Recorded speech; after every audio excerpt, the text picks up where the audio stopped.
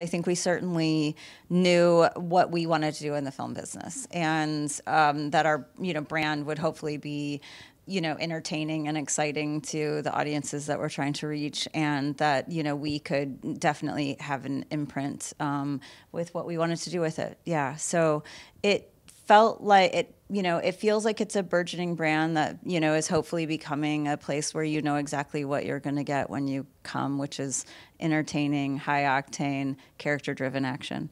And that's what we're aiming for. We try to make movies that you need to go to the cinema to see, and that like, again, deliver on the things she said, like spectacle, but they also have a heart. I think that the thing that sets our movies apart in the action space is that they do also have a beating heart in the middle of them. Fall Guy, no exception. Like, now Fall Guy has a big romance wedged in the middle of it, which is probably a new dynamic for us.